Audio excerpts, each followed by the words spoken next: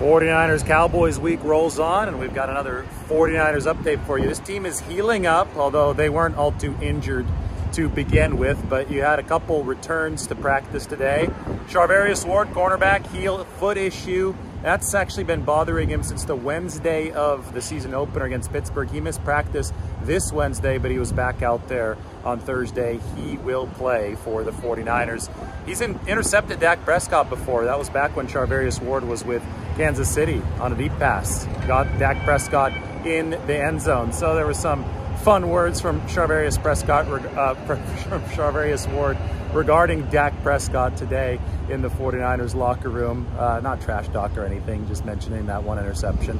I guess he gets along really well with Dak Prescott off of the field. Dre Greenlaw also back out at practice today for the 49ers. He's dealing with the ankle issue. Kept him out of practice on Wednesday, but never any doubt that Dre would play.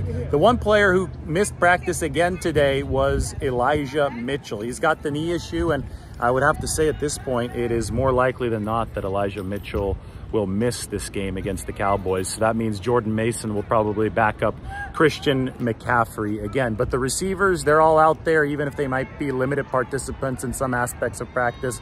That's Deebo Samuel with the knee and Jawan Jennings with the shin/ankle issue. Brandon Ayuk obviously was already back full go last week with the 6 catches for 148 yards. So this is as healthy as I can remember the 49ers being entering a week 5 game, and you want to be healthy because Dallas, I think, is healing up on the other side as well. Tyron Smith, their star left tackle, he was back out at practice today. That's the big one to watch for Dallas. He's missed the past 2 weeks, and Tyron is obviously, I think, the anchor of that offensive line. And without him, they have to go to Chuma Edoga, who's also been on the injury report. So Dallas healing up, 49ers healing up. That's what you like to see ahead of such a big game. All right, more updates coming this week.